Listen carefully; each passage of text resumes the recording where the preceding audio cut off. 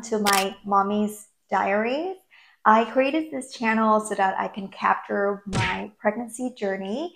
And through this journey, I wanted to share things that I learned, things that I use that helpful during this period of time. So if you like my video, please like and subscribe so you don't miss a new video that I put out every Saturday. So today is gonna be a little bit emotional episode. We're going to talk about my early miscarriage. And as you see on the title, it is a chemical pregnancy. The reason I put this title on the video instead of, miscarriage or whatever, because when it happened to me, I didn't know. I didn't know what it was. And I went on YouTube and I researched so many things about miscarriage and so many cases.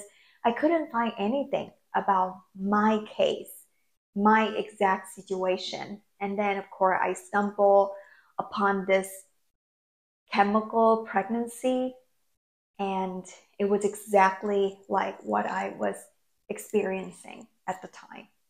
So, but before we go into this sad story, I just want you to know that I am 19 weeks pregnant. And I'm going to be 20 weeks this coming Friday. And then next Wednesday, we have our anatomy scan. So we get to see our baby again, and it's very exciting. So far, it's been a really good pregnancy. Okay, so let's go to that. Let's go to that story. And if you are watching the story, either you are seeking for information or you are going through what I went through. And I am so sorry. I am so sorry for what's happening to you right now. And I can completely understand how you're feeling right now, confused and lost and just don't know what to do, because that's how I was. But I want you to know that it's going to be okay. You have a healthy body and you will have your healthy baby. And your baby is waiting to come back into your healthy baby, into your healthy body. And it's going to be great. It's going to be a great pregnancy when the time comes. So my story, my husband and I been married for 7 years. And last year, we decided that we should have a baby. It was just the two of us for so long. And to be honest with you, I love the idea, just him and I, because we do everything together. We travel, we work out together. We're just really compatible, and we're just really good for one another. It wasn't like we're feeling like there's something missing on our life. It's nothing like that. We just think that it's time. It's time to bring in another member, and it would be really fun to take this little one on adventure to go travel with us. We love to travel the world. And so we decided to have a baby. But we want the baby to be born in 2024. And so we said, okay, we're going to start trying in May, the end of May. And we did. We started trying in May. And of course, just like a lot of you, I have zero knowledge about ovulation. I don't even know how to get pregnant. I'm so surprised that I have never been pregnant because of all the stupid things that I think I know, and it's not right. Anyway, so I started to do research, started to track my ovulation, and shortly after, in August, I was late on my period. And it was very strange because I was 2 weeks late. I took several pregnancy tests and it was negative. I wasn't pregnant. And then my husband had to leave to Italy for a business trip. And so he left on a Sunday evening. On Monday, I just felt like, you know what, I have to take another pregnancy test. I just couldn't wait for this unknown. Like, my period is not here, and the other pregnancy test, I'm not pregnant, but what is it? I want to take it one more time to know for sure and just forget about it. And so it was late in the evening. It was like 7:30, 8 p.m. I took one of the really cheap strips on Amazon, and I took the test, and there was the control line, and it was very faint second line.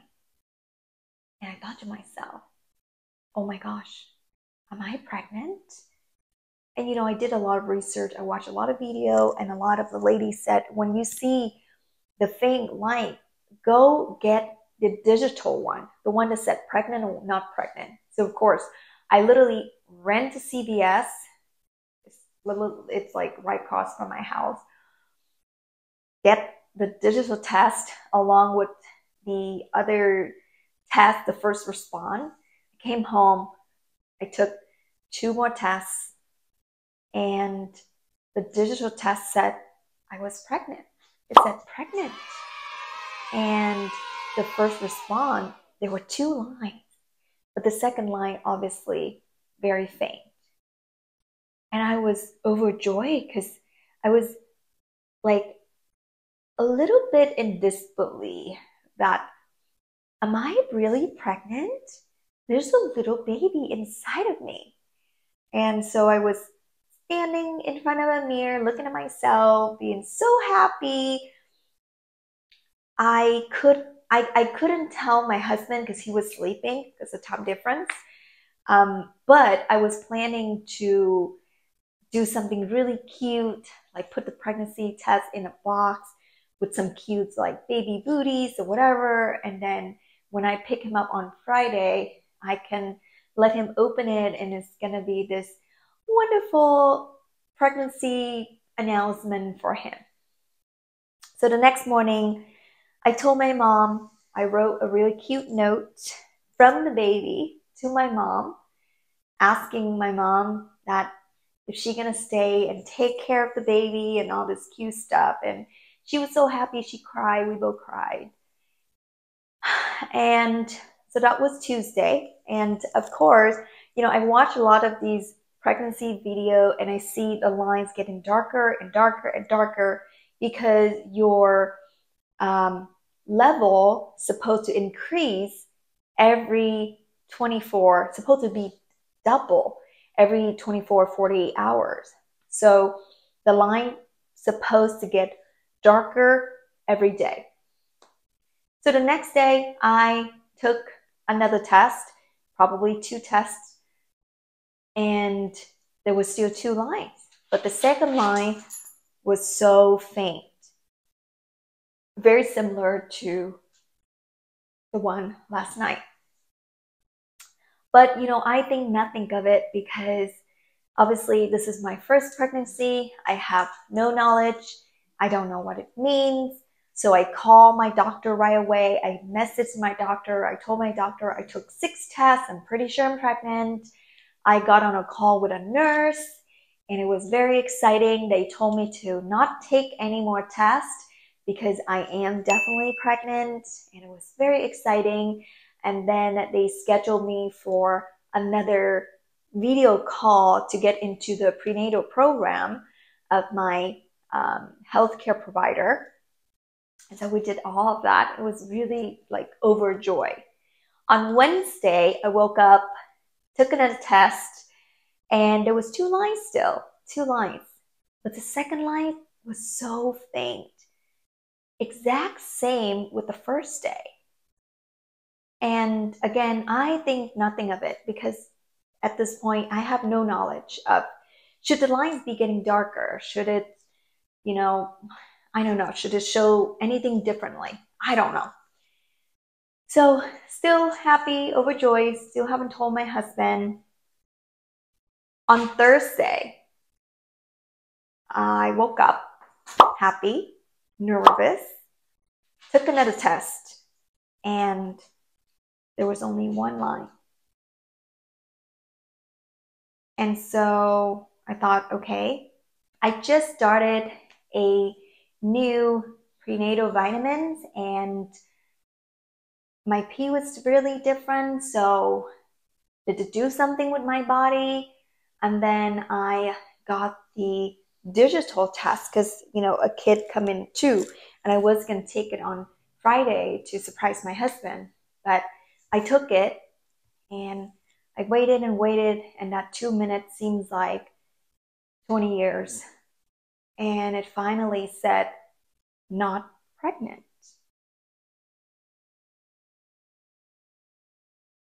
I was so confused and scared. And just, I think confused is the right word because it's like, what is going on? So I cried and I went downstairs and I told my mom and I continued to cry. And she was like, oh, it's okay. It could be the prenatal vitamins. So I did more Google. I asked Dr. Google that what is in the prenatal vitamin that could affect the pregnancy test. So, and I found this thing where it said too much biotin in your prenatal vitamin can affect the pregnancy test, could give you a false negative. And I thought, it gotta be that because I was taking the prenatal vitamin and I was taking a hair vitamin at the same time. So I have too much biotin. I called my doctor and we had an appointment the next day on Friday to go and do like an ultrasound to see what's going on, right? So I was devastated, so sad. Next day, my husband came home and I told him what happened. And I think I was confused. I didn't know how to react to the situation. So when he came home, I literally told him exactly like this. I got pregnant on a Monday and I was no longer pregnant on a Thursday. How are you doing? And he was like, wait a minute. What did you just tell me? And I just couldn't repeat what I was saying. I was just crying. And we both didn't know how to deal with the situation because, like, how do you deal with these kind of situation when something were presented in front of you and you thought that, oh my gosh, this is such a blessing and it's all mine. And then the next day, it's just gone. You came back and you looked for it and it's just gone. And yeah, so Friday afternoon, we went to this ultrasound and a doctor was doing an ultrasound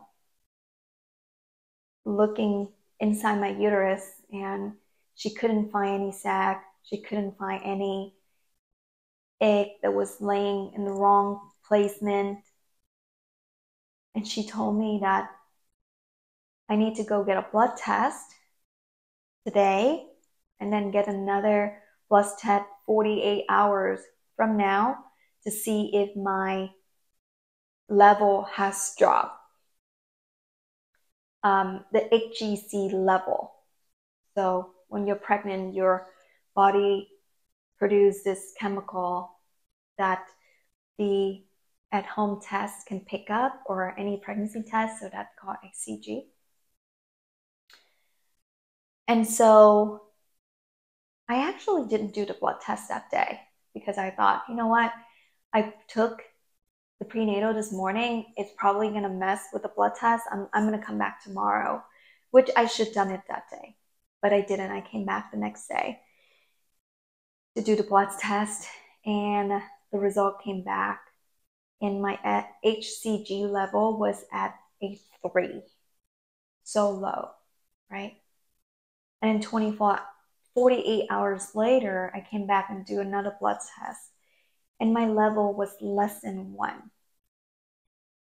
So I got a message from the doctor, and the doctor said it showed that I had an early miscarriage, and what we all call is a chemical pregnancy. That when you do have the conception, but it was not a very good process, so nothing was implanted into my uterus. That's why she couldn't find any sac, she couldn't find anything.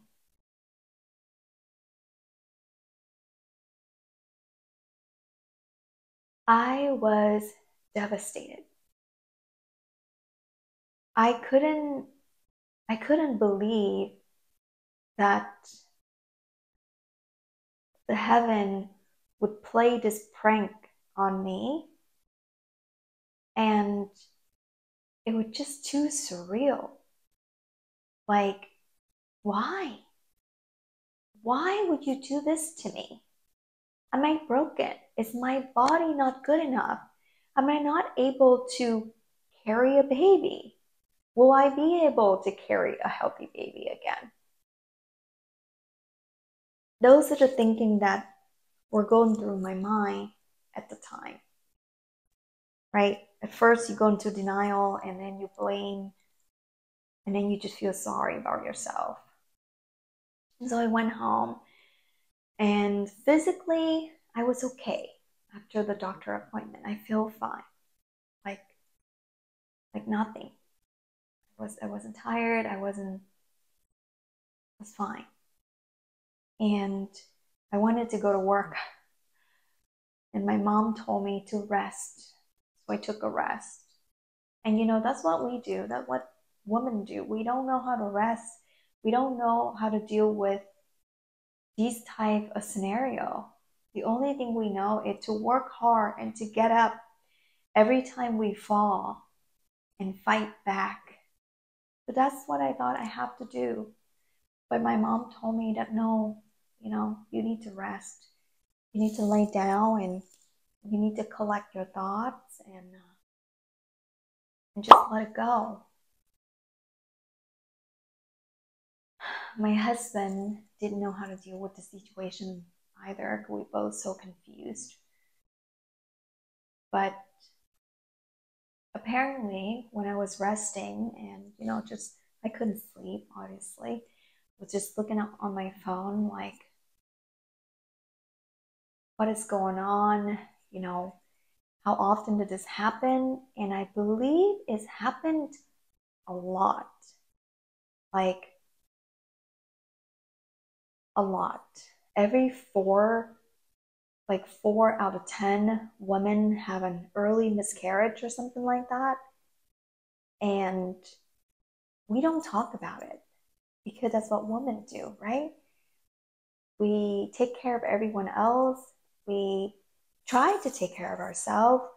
We always try to look good and do our best. And then we hide everything that hurting us or all the pain away. So not enough people talk about it. That's why I'm making this video, to maybe spread awareness that you're not alone and your body is not broken. It just happened. It just happened to a lot of us. And I still don't know what was the lesson in the experience, because I do truly believe everything in life happened for a reason. Just like people in life, you meet everyone for a reason. I think maybe this experience was teaching me to know what it feels to have a little human inside of me, and the joy. Because that short period of time from Monday to Wednesday, I was so happy. I was overjoyed. Knowing someone, a little one, is inside of me, it was such a wonderful feeling. And to be honest with you, before that event, my husband and I was kind of going back and forth on the idea of having a baby. We really want to have a baby, but we live in Silicon Valley and it's really expensive here. And we both have full-time jobs. My husband worked for a startup and he works a lot, and I'm an entrepreneur, so I work 24/7, and we barely have time for one another, let alone taking care of a baby. So it was just a lot of responsibility on both of us, and a lifestyle going to change. So we weren't sure, like, is this a good idea to have a baby or not? But we liked the idea to have a baby. But I think after that event of my miscarriage, I know for sure, that we want to have a baby. We want this baby so bad. And, you know, my baby inside my belly, 19 weeks, and the baby can actually hear my voice. And I hope that the babies hear the story and know that I love you, and thank you for being here.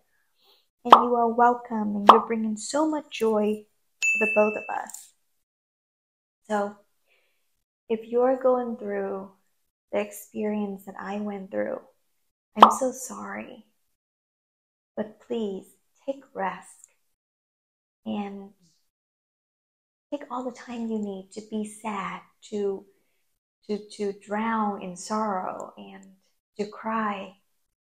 But I want you to know that you have a healthy body and your baby is coming to see you sooner than later.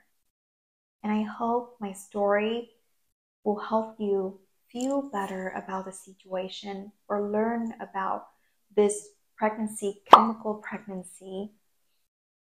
There wasn't anything that I can do to prevent that from happening. You know, the doctor told me our body's really smart. If there's something wrong with the fetus or something wrong with the egg, it would just let it go right away. So there wasn't any pills, any shot, any exercise, any food that I can eat, do, or ingest that would make the situation better, that would make the baby stay. So I hope you stay healthy, be good to yourself, plenty of rest, and I am hoping all the best for you, your future baby, your baby now, and your family. Thanks for listening.